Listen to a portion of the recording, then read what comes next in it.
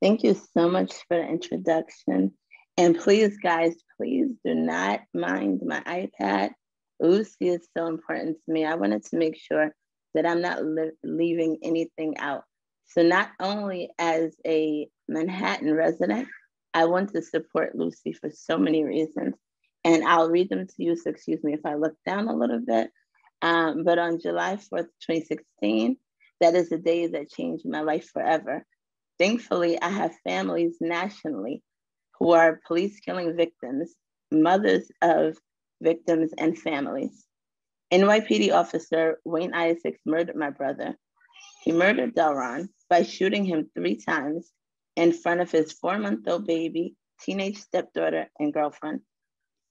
NYPD officer Isaacs is still employed with the NYPD, and he's being paid with our taxpayer dollars. It's been nearly 5 years. I'm still fighting for accountability, not justice, because I have a literal justice who was 2 years old, and I named him in honor of my brother, who is my hero. All Black Lives Matter, absolutely, with no question or any consent. To make sure our point and demands are clear, the right leaders have to be voted in. Ones with interest of the people. And that's why I'm so proud to support Lucy Lang for Manhattan DA. I was proud to work with Lucy to help her build her bold plan for police accountability, as she is supportive of activists like myself in the fight to defund the police and allocate funds where they belong, such as education, social work, and support for victims of sex crimes. Lucy has supported all of my endeavors and has provided mentorship to me. We worked together to create a national toolkit for prosecutors to address officer-involved fatalities when Lucy was leading the Institute for Innovations and Prosecution.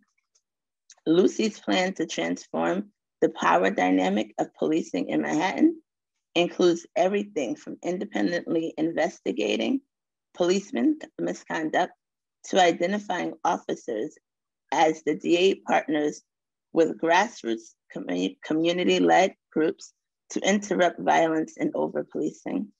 Lucy's plan was built alongside the communities that are impacted most. It's true for her policing plan, and it's certainly true for her plan to build a sex crimes unit that puts survivors first. That's exactly the type of leadership we need in a DA's office.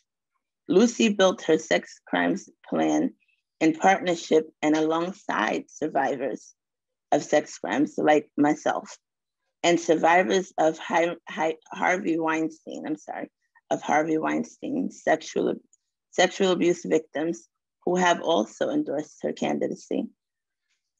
I wanted to just explain a little bit about myself on a personal level and why her work with sex crimes victims are important. I lived with an adopted family after my mom died when I was 9 and my mom was only 29. And throughout that time that we lived with this adopted family and prior to that, navigated the foster care system, I went through a lot of sexual abuse, and it forced me to find power in it by healing and helping other victims. And it was just so empowering to hear that Lucy holds that. And Lucy and I have had conversations about a whole lot of things, and she's always very opening to listening. And I know that those conversations are so hard to hear, especially from a victim themselves. And she's heard those stories numerous times, but not only as a victim, but she sees me as a friend, not just Delrawn's small sister. She's never introduced me as Delrawn's sister. She introduces me as her friend, but I see Lucy as my mentor, and that's how I introduce Lucy. And Lucy inspires me to one day become a prosecutor. I encourage everyone to read Lucy's plan, and you'll see that it was built to put survivors first. And Lucy will hold all those who commit sex crimes accountable, no matter how wealthy or how powerful or how connected they may be. But it's more than just her smart approach to policy. It's the fact that Lucy doesn't just listen, she truly hears people. And I feel that Lucy truly hears me. To Lucy, I'm Victoria Davis. I'm a mother. I'm a civil servant. I'm a student. I'm a small business owner. It sounds simple, but those qualities are very rare when we're speaking of people in politics. I'm proud to stand with Lucy, and I know Lucy stands with me. And with every New Yorker that has been impacted by the system in various ways, I ask that you stand with Lucy, as Lucy will stand for us.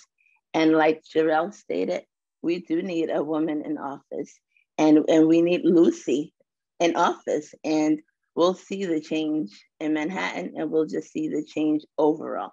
So thank you so much, Lucy, and you got this. And you know I'm a dramatic, so I'm just standing up. I'm just standing up because I definitely want to give you all of the credit that you deserve. And I just want to say thank you.